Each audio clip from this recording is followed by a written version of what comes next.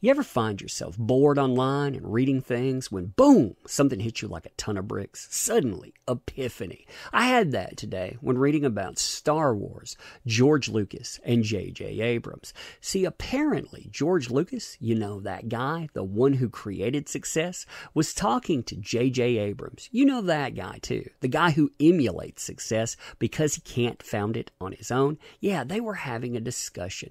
They were talking about Star Wars and how things should go from the prequels on. Well, when they were discussing these things, they came to things like continuity, things like midichlorians. They talked about the backdrop of ideas and where George Lucas wanted to go. And you know what J.J. Abrams said about that? Not interested. Not interested. Needs more lens flare. Hey there. So today I want to return to that wonderful world of train wrecks. And there's no train wreck quite like that one that occurs in a galaxy far, far away. That's right. Star Wars. Disney's Star Wars, to be more concise. You know that thing everybody was excited about at first versus now with the rise of Skywalker? Yeah, that thing. So imagine finding out that it could have been something different, that it should have been something different, that those blueprints that we heard of, they weren't only dismissed by Disney, but when you had J.J. Abrams sitting around, he said, nah, I'm good with that. I don't need that stuff in my movies.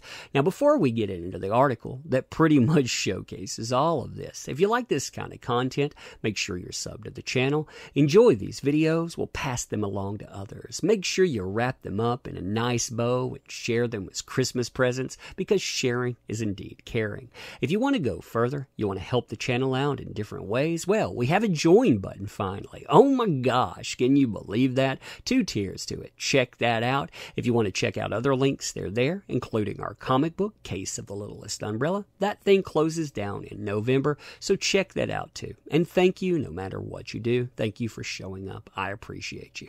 So when talking about this article, it's coming out of Cinema Blend, a place that I'd never heard about before. And I want to go through this article with you just to really give you a feel for it.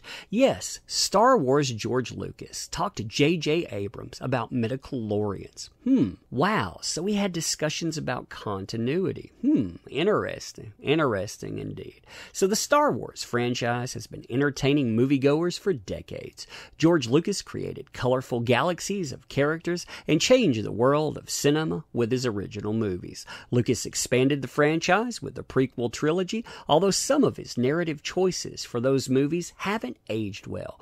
One of those included the concept of midichlorians, which gives a scientific explanation for the Force.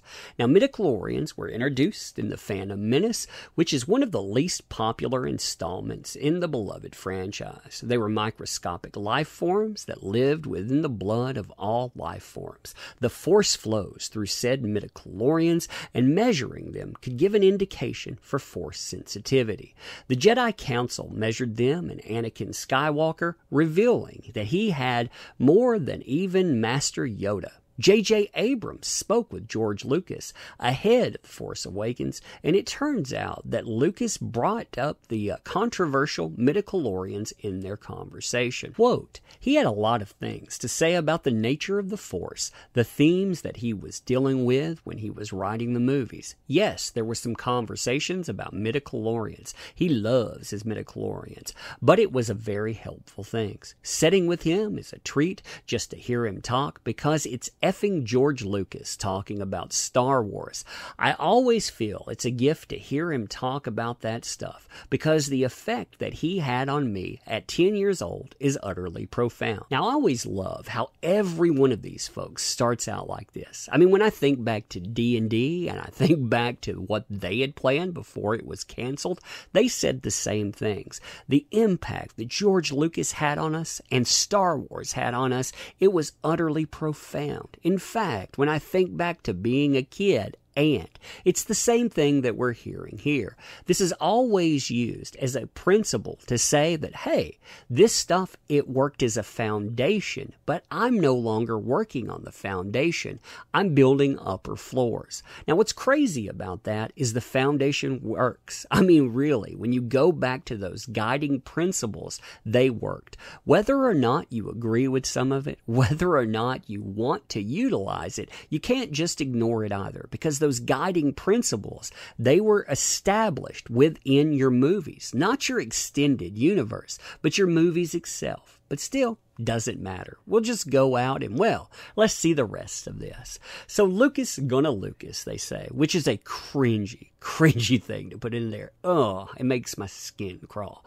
The iconic filmmaker is known for his vision, and the years and selling of Lucasfilm hasn't changed that. But while George Lucas isn't involved in the current trilogy, he still made his intentions known to J.J. Abrams, midichlorians and all. Again, you have all of this set down with somebody. You have the creator of something that worked on an epic scale, trying to share their love, trying to share their knowledge, and again, trying to share success that you might be able to emulate. Not go in and gloss up, which is the thing that a J.J. Abrams does and the thing that a Disney does, but actually go out and again, find something that connects and that resonates and maybe, just maybe, pull everybody in as an audience. Continuing, J.J. Abrams' comment to Total Films will no doubt trigger Star Wars fans who are still sore about the prequels. George Lucas' second set of films left something to be desired and have been the butt of countless jokes throughout the years. The Phantom Menace, in particular, seems to be the most controversial installment from George Lucas.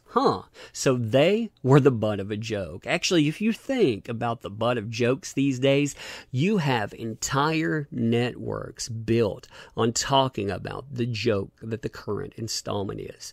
Yes, the earlier prequels, they are by no stretch of the imagination fun to watch in those early segments. You may be able to age into them somewhat.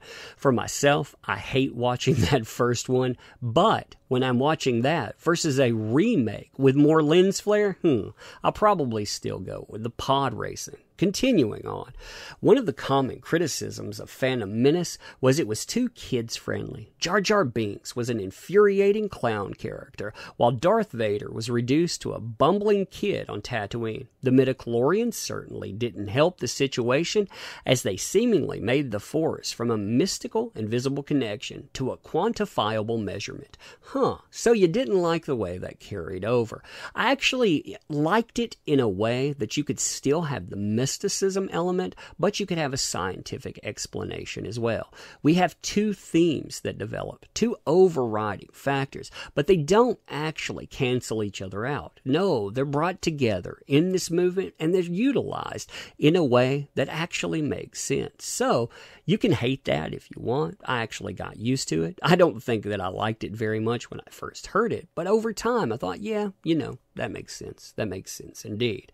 But continuing, despite George Lucas's best attempts, midichlorians ultimately haven't been acknowledged in the sequel trilogy. And while The Rise of Skywalker still hasn't hit theaters just yet, J.J. Abrams doesn't seem interested in bringing them into his pair of movies. We then have a sentence that really showcases where these people are going and tells you why this isn't a problem to them. Moviegoers who would like a reintroduction to them can check out The Phantom Menace, which is available to stream on Disney+.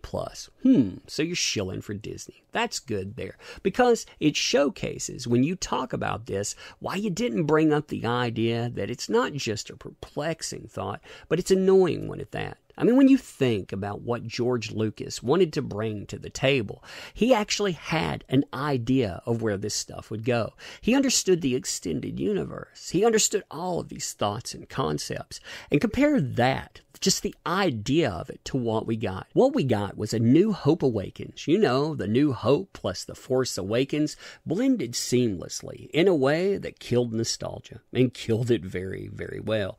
More lens flare, more pew pew, but with all of the things that George Lucas wanted set to the sidelines and forgotten. Then we got The Last Jedi, a movie that didn't want to be a Star Wars movie, that in fact wanted to send a little middle finger floating down the aisle because, hey, those people that wanted to pay for this, they'll truly love that. Now compare that to what's being said here, and you tell me what J.J. Abrams is saying. What he's saying here is, hey, I heard it, I respected this guy once, but again, I can do it better. I can do it better, indeed. So anyhow, how would you have covered this, I wonder? When you look at that, I mean, when you were talking about that interview, would you have covered it like Cinema Blends here? Would you have gone to the shilling bat? Or would you have brought up what this, it seems like to me, actually says? Hey, I'm better than George Lucas. You tell me what you think there. Like this kind of content too? You know the drill by now. In ending, I want to say thank you. I appreciate you showing up. You make these endeavors possible. Never let anyone tell you otherwise. I appreciate you here. You know, we'll be doing this again soon.